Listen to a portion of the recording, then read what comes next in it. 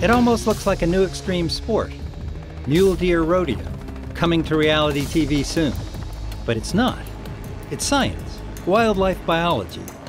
University of Wyoming researchers are chasing and catching these deer in order to learn more about them and their migrations. You ready? Some of these deer migrate as much as 150 miles, but new housing or gas drilling could block their path. To protect these migration routes, scientists need to know more about them in detail, exactly where the deer go, what they eat, how healthy they are. That's why a team of scientists and volunteers have gathered in Wyoming's Red Desert. Leah Yando, Forest Service. Brett Jessmeyer, co-op unit. We've got 24 animals to catch today off the mesa here. We need more than 20 mils of blood. Sort of the key component we're doing right now is assessing nutritional condition, nutritional status of these animals as they're coming off the summer range and then entering into winter.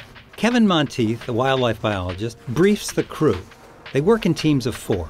Other than that, let's be safe, take care of the animals, of course, and we'll have a good day, huh? Thanks, everyone. All right.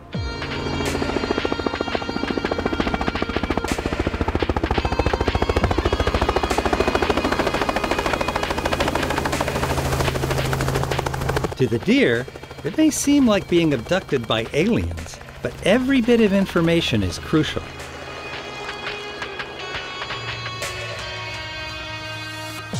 GPS records for movement.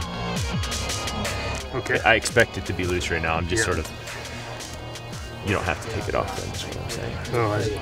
Blood samples for metabolism. Fecal samples for diet. Whiskers for genetics. 161. 1.75 for the body condition score. Ultrasound for body fat. And for deer, the more the better. And an anesthetic before pulling a tooth to test for age. So she's 13 and a half. See, her teeth are pretty much gone.